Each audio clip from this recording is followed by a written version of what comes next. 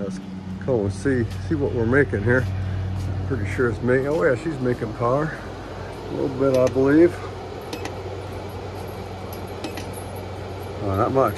We got 100 volts, 90 volts, yeah. It says it's charging, but yeah, zip point nothing almost. This guy here with the arrow pointing downward means that we're using 0.927, yeah, so we're using 0.9 amps. So there's 0.7 now. Means the wind picked up and started charging. Yeah, but we're actually losing power. Losing power. I have not seen it go pointing upward yet. In other words, defeating that 1 amp of power that we're using from a charge controller. Yeah, we're losing roughly about 50 watts, you know, constantly. So that thing's got to blow about 100 watts in order to defeat, so we can get 50 watts of power. That's what it means. So anyway, yeah. So we're cooking with some, but you can see 0.1 amps, right? That thing don't make crap. So yeah, the moral of the story is solar panels rock compared to that. 54 amps from, of course, some solar panels from 3.5 kilowatts. Seen it make, like I said, anything over 50 watts yet, but we'll see. And I've confirmed that. I've measured the current coming in here and the voltage, and of course the current and the voltage coming out of here with this guy, and yeah, it's nothing with my setup. That thing don't make power. This guy again is about 120 to 450 volts it can handle. So if it's below 120, a lot of times you won't see nothing until it kicks up fast enough. And then there, see, now it's showing, now we're up to 90, and then right at in here somewhere it'll start kicking power. This guy here, you'll see it blow down a little bit. Yeah, see how it kicked down a little bit to 8. Now it's already wimping out.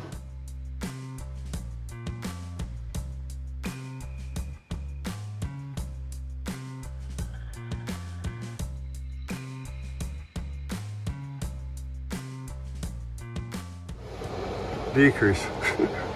1/10 of an amp. It's funny. Yeah, it's funny. Yeah, it's not funny. It's a nice ornament for the lawn. That's right, a spinning ornament. It only costs $1,000, man.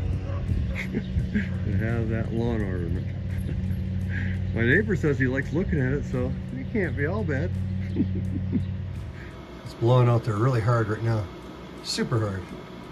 It's got to be 30 mile-an-hour winds. Got to be. And so it's gonna. Actually, almost saw it flip to positive. It didn't quite. It went to 0, and then tried to flip, but it wouldn't flip to charging. It just didn't have enough poop. And now it's slowed some, huh? Yeah, we're at 95.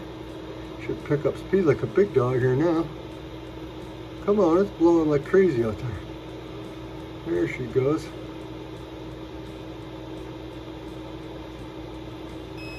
There she starts charging. Can we make a decent amperage? I actually see, I think, 0.4 amps. 0.4, yeah, it's funny. 0.2. Trying. But yeah, it doesn't have enough sustained wind speed with that tiny blade up there to maintain a charging effect. It applies a little bit of a current, you know, a couple tenths of an amp, and it beats it down and slows it right down. That's the problem. It ain't big enough.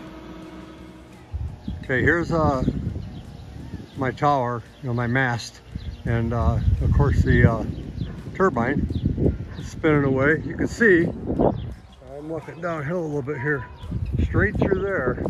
Everything is, it's where the wind comes, right from there. And sometimes it switches and comes from this direction, but there's nothing encumbering this guy that way either.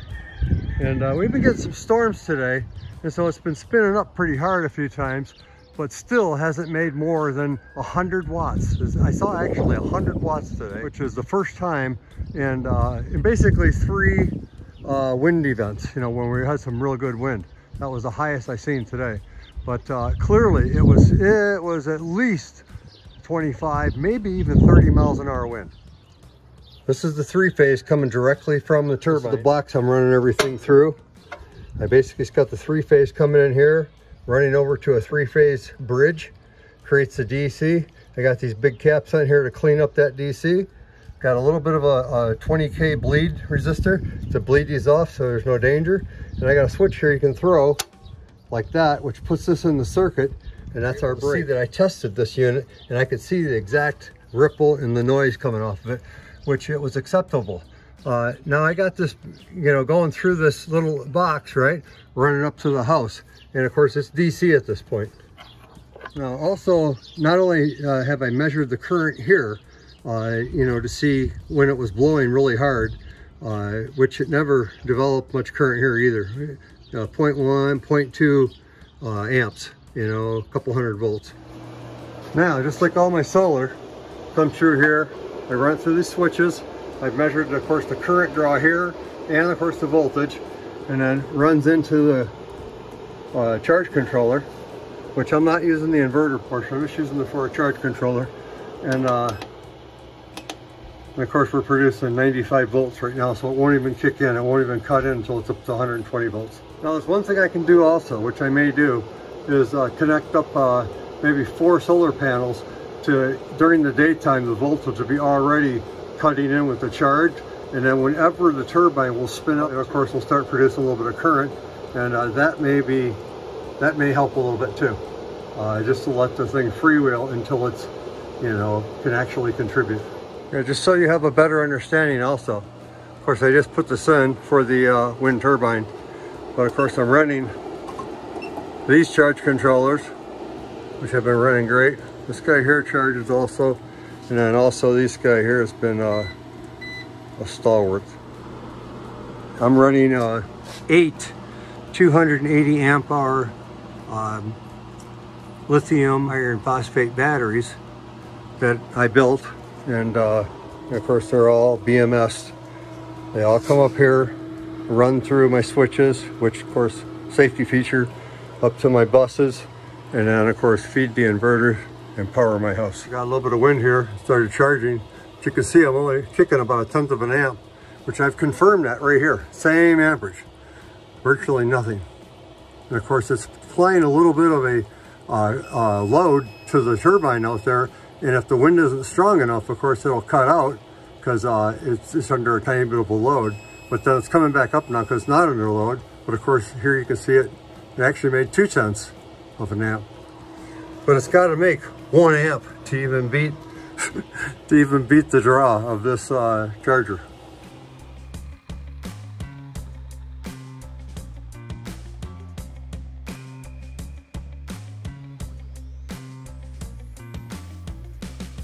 I think if I add the solar panels to get the voltage up to 120-ish, maybe 130 volts during the daytime, then if the wind blows, any amount of energy that turbine creates will be ANDed with that and produce a little more current. And that may be the solution to scabbing out every drop of energy that you can get from that. No matter what, it does not produce 2,000 watts at 12 meters per second.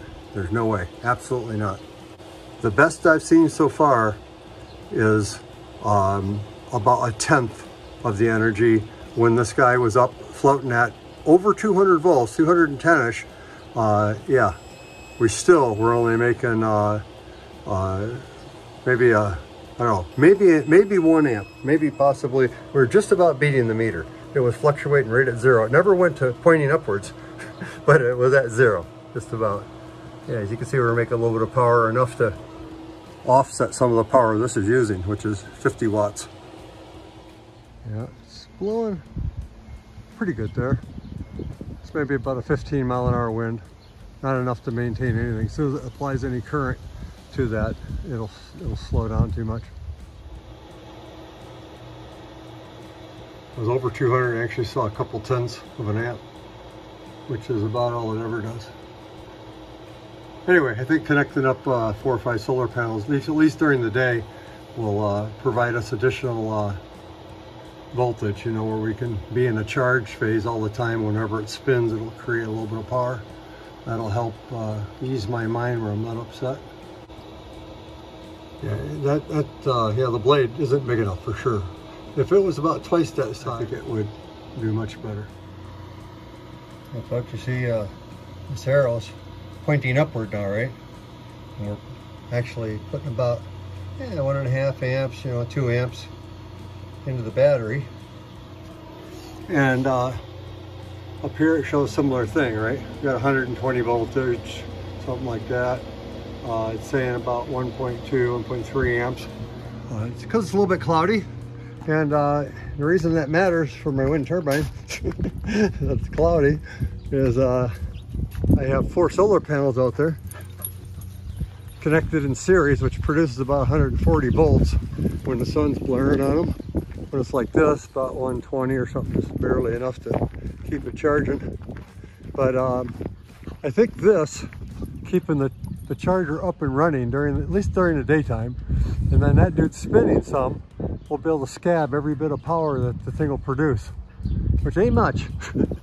But nevertheless, I want to see what it'll actually produce underneath a good condition, like it's always accepting the voltage instead of being at 90 volts or something when it's spinning like that and not getting any of that power.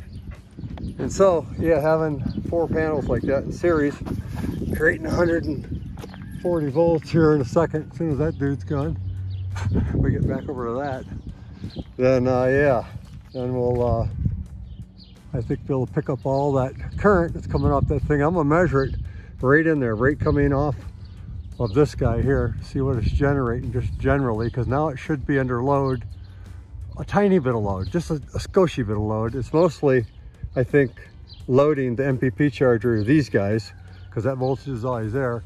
And when this chimes in, like it's doing, I believe, you'll get a little bit of current off that too. As you can see, our sun's starting to peek out of that cloud. So yeah, we're juicing yeah, almost 3 amps or a second ago at our 120 volts. It's not above that voltage because even if the turbine's spinning, I don't think it's going to go much above that unless it's really blowing. It's got to be really blowing. Yeah, see, we're banging out 4.5 amps now to the batteries, which is great. But that's only daylight, you know, in the daytime. Nighttime, I think it's going to sit there and suck power all night unless it's blowing like a madman. And our sun's getting better. Should be going up. Oh yeah, look at that, 5 amps. Should go up to about 8, 7 or 8 in full sunlight. And down here, of course, it says about 13, which is about right. Yeah, also what else this proves is my wiring, my setup, running, everything's good, okay? The only thing that's not that good is that turbine. It is not that good. They don't produce much. I think it's a pretty good solution temporarily for what we're doing here. And yeah, the wind turbine for sure doesn't produce 2,000 watts at 27 miles an hour or whatever. The 12 meters per second. It doesn't. There's no way. So yeah, don't buy it. That dude does not produce, you know, 2,000. There's no way. If the wind was blowing about 100 miles an hour, it probably would. Yeah, that's a very special event, right? Like a tornado event. The biggest problem with it, I see, is that the ones that I've studied made in Germany are roughly twice as wide as this and a little bit taller to produce 1,400 watts. So absolutely for sure, this thing will never, in my opinion, unless you have like, you know, 50, 60 mile an hour wind or something, produce that 2,000 watts. There's no way. That sail, that blades are too small. They're not wide enough, and they should be a little taller too, according to what I've been studying with this German company. And I trust the Germans, I guess. Yeah, they're very, very slick on their turbines that they make. They're a lot more money, but they work. They work. They work. They work, I'm sure. All right. Anyway, I love you, baby.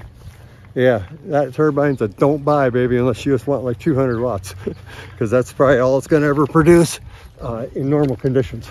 For me, it's only produced 100, and we had 3 or 4, you know, wind events that kicked off here the last few weeks. I've been waiting for this video to get done, but yeah, it wasn't windy, and so like when it's not sunny, solar don't work. When it's not windy, wind don't work. So anyway, yeah, it's a solution, I think, temporarily.